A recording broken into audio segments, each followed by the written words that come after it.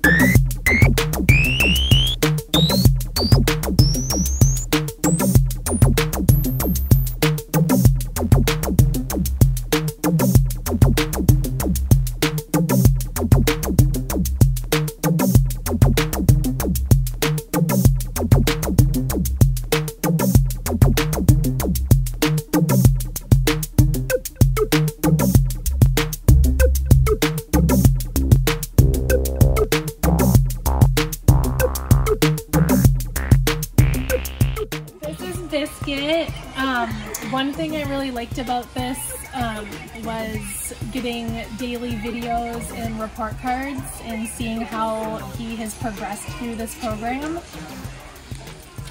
Yeah, he's really become a much more consistent listener.